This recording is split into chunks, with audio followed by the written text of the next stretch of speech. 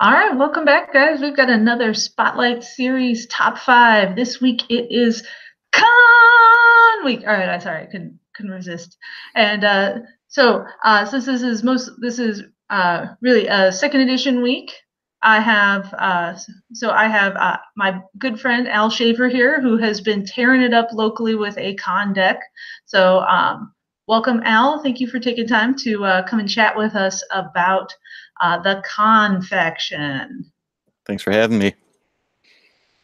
All right, well, let's get into your top five, and we'll go ahead and share the screen. I've got up here to start out your number five card. This was the one that makes us go, as it were. So tell us a little bit about To Rule in Hell. Yeah, exactly. To rule in, well, when I was picking out my list, I wanted to try and pick one card of each card type, get a different card type for each pick. To rule in hell, obviously, like you said, makes everything go. It's any card in the game that changes, the basic rules or the win conditions is definitely worth a look. And this is what makes it all happen. It's definitely looks like Voyager, sounds like Voyager, but it's definitely not Voyager. You're stuck with all planet. You don't have a headquarters, and you've got no way of getting a ship out of the deck the way the card reads. But there's other card. There's the Jokeen that lets that happen, and this definitely makes things kind of changes the scope of the game right before you even draw your opening hand. So it's a cool card to have. Changes the game, like I said, and it sets the table for a different kind of game. Yeah, that is for sure true. And I have always been puzzled. I mean, it's a cool concept um, having the all planet sort of symmetry, with Voyager and Equinox, where you can do all space.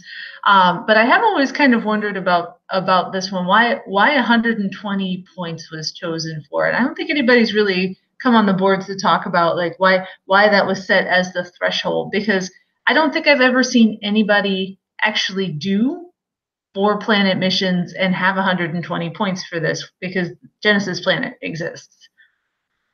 Yeah, exactly. It's But 100. it is definitely an interesting concept. I'm not usually a big fan of alternate win conditions, but this is I think this is a pretty high enough bar that it makes it all right. Yeah, I was wondering about the 120 points myself, and I was trying to remember back to how all the cards kind of released, because I think this was really the CC's first crack at like a full affiliation, and but still kind of a sub affiliation, whereas I think when they really tried to turn up the notch on Tarek Noor and Ruling Council came out, that kind of became super powerful like almost immediately. And I was just wondering like if they were trying to avoid going from like 0 to 11 with To Rule in Hell and kind of temper it with the 120 and see what happened from there. Yeah, that could be that could certainly be a very plausible explanation for that. All right, so let's go on to your next one. We've got up here Regula. Yeah, Regula is definitely a con-centered mission. It's got all the skills, or three of the skills that are on Khan Superior Sleeper. So it's obviously made for him. And then the text, of course, is what makes the Genesis planet the the target or the next mission in the game there. Giving it the extra 5 points, you don't end up 5 points short by doing Regula and SETI Alpha 5 and Genesis Planet. You get those bonus 5 to pay for blowing it up, and it's a great card, and really the theme of To Rule in Hell, the whole concept, and playing the deck is become one of my favorites just because it is so fanboyish in that it follows. There's a lot of good con elements. It really takes you back to the movie. Everything that's in this deck right now that I've been playing for a while is really serves you as a fan. There's a lot of great collectible card games out there, but the reason that I've stuck with Decipher based games is I feel like I have a connection with Star Wars and Star Trek and Lord of the Rings and things like that. And when you have a deck that gives you that connection, it's more than just a game. You really feel like you're doing something special. Yeah, and you don't get that as much in second edition, where you feel like you've got that Trek sense moment. So that is pretty awesome. That's there. I'm always hoping that there will be more personnel that they pull from the Wrath of Khan. Yeah, exactly. And like I said, Regula steers you towards Genesis Planet, and in that movie, the Genesis is the Death Star of Wrath of Khan. It's the most powerful thing in the universe. They don't want it to get in the wrong hands, and blowing up that Genesis planet at the end of the game is extremely satisfying, and it's well earned. I'll tell you that. Yeah, it is. Yeah, it is. That is a very tough mission. This one, not cunning greater than 32 with your genetically enhanced. You need 5 people for that. Exactly. Yeah. All right then. So let's go on to number 3. Yeah, Space Seed, an all-planet dilemma. It basically comes out to cost 1 or cost 0, depending on what the state of the game is at the time and how many genetically enhanced you have out there. It's extremely difficult for the opponents to pass it. The strength greater than 40, 2 telepathy, or cunning greater than 40. Those are all pretty high requirements for anybody. And especially with this dilemma coming at the end of a stack and costing virtually nothing, is pretty difficult for people to overcome. And then, like I said, this is another one that really serves the fan and serves the theme of the movie, where you pretty much get 2 free people to join Khan's minions. They've got a little bug in their ear now, and they come to SETI Alpha 5, and they're all yours to do what you want to do with. And it's an amazing card that helped out the deck immensely. I always say, it gave the deck some teeth, because now one of the weaknesses of the deck is the limited people that you have to put in the deck to solve missions. And now if you run into that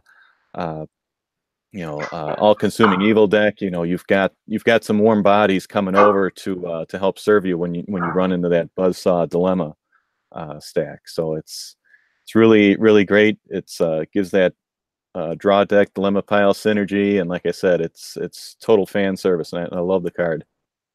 And a great picture too, like that the reveal moment Oh with yeah, yeah, with exactly. Chekhov is just like that. Great artwork where he's just Yeah, like, oh no, and you get that from your opponent too when they see that come up. It's like, oh no, and then they keep reading, and then it's like, oh no.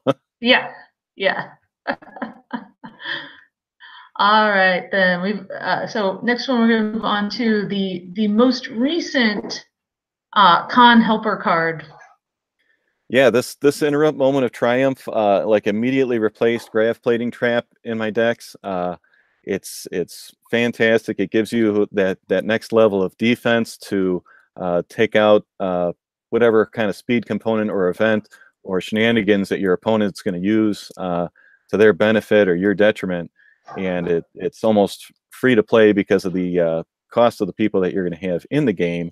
And then you can still keep your, like I was using emergency transporter unit to power my grav plating traps. Well, there were plenty of games where I'd rather have used that ETU to save a body that was snipered out by some dilemma or another, especially Khan. If Udar or Eric Sung wasn't on the table, that ETU would have come in real handy. But now with Moment of Triumph, you're not burning your equipment to save bodies, or to kill events. You're using just the interrupt to kill the event, and just using the natural state of the people that you got in play. And the one thing that I noticed that I didn't really quite plan on when I picked out these top 5 was that To Rule in Hell came from set 29 in 2013. Regula came in set 36 in 2015. Space Seed came out last year, and Moment of Triumph came out this year. So it's like this deck has gotten a little bit of love every year and a half or so, and it's gotten better and it's gotten better, but it hasn't gotten like overpowered in any sense of the way. So it's interesting too. The people that were working on those sets are almost all totally different people. There is almost no overlap between the designers of the sets. So it's really really impressive when I was reviewing these and making my notes for this talk tonight. That I don't know if there was like a grand plan from the beginning, or if it just kind of worked out that way, or how the design teams put it all together. But you know, looking at it all and the years that it took place and the elements that have gone into it, I was just really impressed and really wanted to say great job by all the design teams that worked on these cards. Yeah, I this particular interrupt, I like it a lot too for the, that it is specific to an affiliation, which I always feel I like those kinds of cards better than things that are more generic, like grab plating trap. Right, exactly. You know, it gives you that that feel that this deck is part of Khan, and like you said with the artwork on the last card and this card, it's just as good. I mean, at that point in the movie, he's holding all the cards, and he's gonna take Kirk out and win the day. You know. Yep. All right, then to your number one card. Yeah, my number one card probably not gonna be kind of a surprise to some people. I'm sure everybody's thinking that Khan is obviously the number one for To Rule in Hell, but if you've tried to play this deck in any way, shape, or form, you know that Udar comes in and saves the day more often than not. I mean, just when you're run into that rough dilemma stack, and Khan is a pretty easy target because he's got skills that a lot of the other guys in the deck don't have. So he's easy to single out and he's easy to be selected. And whenever that happens, you want to keep him on the table. And Udar especially is a great way of doing that. Eric Sung is certainly runner up in that regard.